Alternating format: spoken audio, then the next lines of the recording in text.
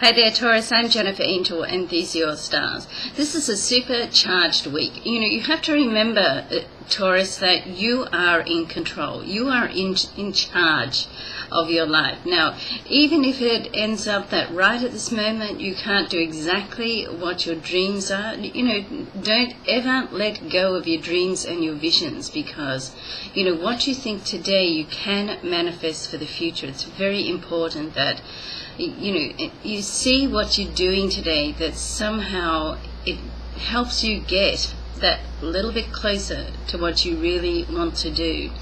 Life really is a journey, and if you think of it that way, because you never really get to the end of the journey either. Keep that in mind, because since you get close to your destination, you then build another goal and destination. So and that's how it is. That we're here to grow and learn, and of course love, and particularly for a Taurus, you need to have love in your life.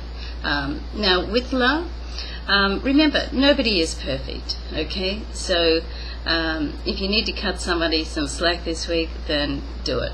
Have a great week, Taurus. I'm Jennifer Angel. See you next week.